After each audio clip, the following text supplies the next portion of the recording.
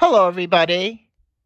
I am going to show you my first custom Lego house that I'm going to put on YouTube. This is a 2.5-story house. It's a single family home and it can accommodate a family of 3. And you can see that the family members are right here. You have a husband and wife plus a child. And I'm going to start at the front yard. The yard is pretty simple, but it has a garden with a couple flowers. You have a watering can for taking care of those. There are more flowers on the porch under the overhang at the front of the house, which you can see a little bit better if you look through the sides of the porch. You have a neat lattice fence.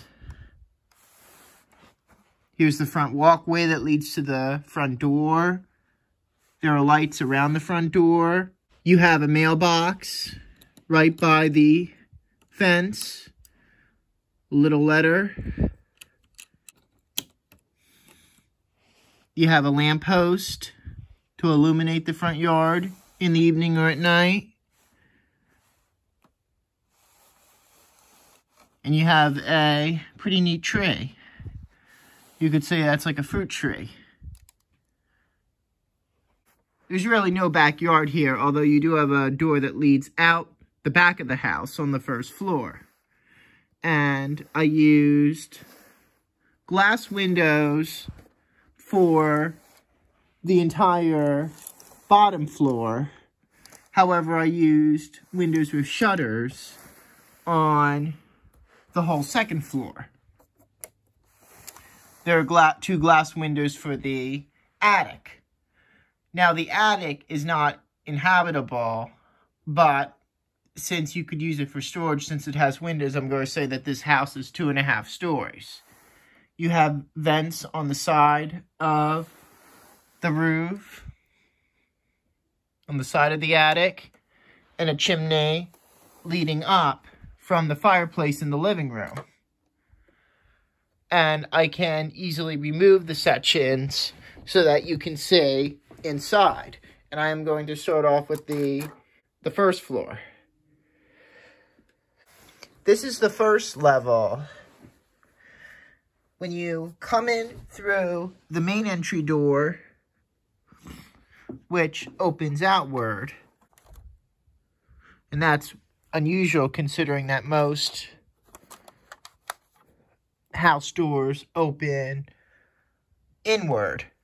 The staircase for the second floor is right ahead, right in front of you. And then you have the living room, which has a yellow couch, a coffee table with a coffee mug on it, a TV set, which has buttons on the bottom here, and a fireplace. I have translucent red bricks here, which act as real flames in the fireplace, and then there's a small mantle up top. But you don't really have any room to store anything on it because it's so close to the ceiling. Now, the windows on the first floor have glass panes that rotate to vary the amount of air into the room. The whole back of the first floor contains the kitchen and dining area right here. You have, now even though this is just a family of 3, if you want to have extra guests over, you can seat up to 6 people at this table. And I put just some dishes and cups on the table. And here's the dishwasher, the sink. You have your stove range, and your oven.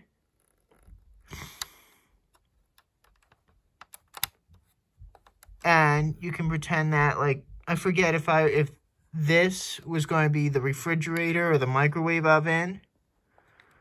Okay, this is the microwave oven, and then this is the refrigerator, the bottom door.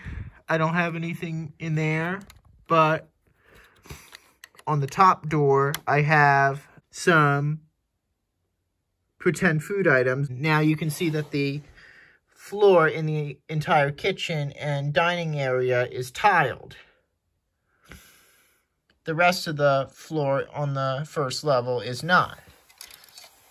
Then if you go to the right here, by the front, you have the laundry room, and then you also have a powder room. Now, the powder room has this simple door that would come off so you could enter the room, but I can't really take it off because the stairs get in the way. So I'm just going to keep that shut. And then you have, unfortunately, I could only fit one appliance here, and I guess you could pretend that's the washer. In reality, you would have a dryer there too. But these two cone-shaped pieces are laundry detergent bottles. The powder room just contains one toilet. I couldn't fit a sink in there. I have a small window for the kitchen.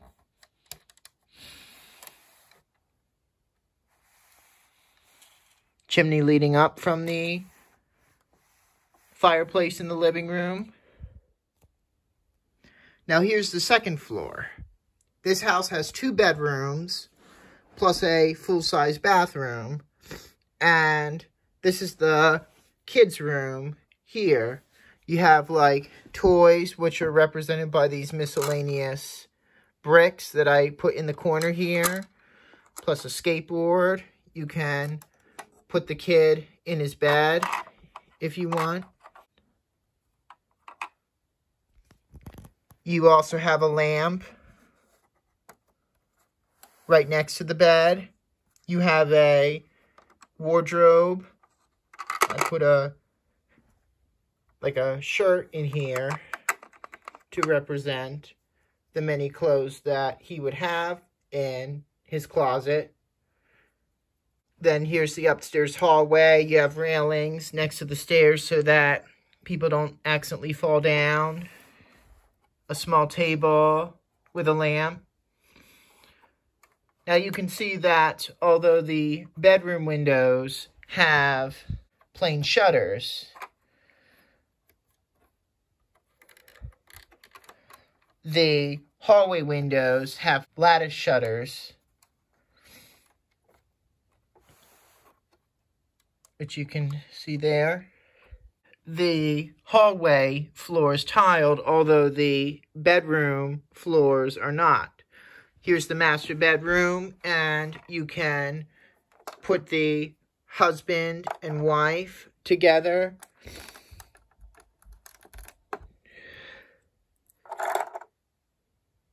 You have a fancy lamp next to the bed. You have 2 windows immediately adjacent to one another.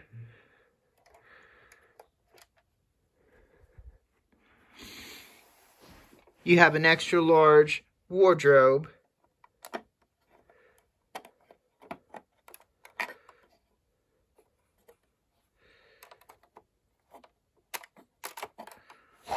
I have regular doors for the bedrooms. As well as the master bathroom. And then you have a toilet and a bathtub, which is not perfect. But you have your sink and vanity out in the main bedroom, which is often the case for those for master bedrooms. I have no mirror, unfortunately. You have fancy tiling for the bathroom floor, which I think it should be. And then when you're done, you can just put the attic back on the house. There's nothing to show inside, really. It's just the Lego structure for the attic. And there you have it. You close these windows. close the front door. I'll open up the back door. You also have a fancy light fixture next to the back door. You could pretend that there's like a patio or just a backyard. But thank you very much for watching this video of this 2.5-story custom Lego house. I hope to upload more custom Lego creation videos soon.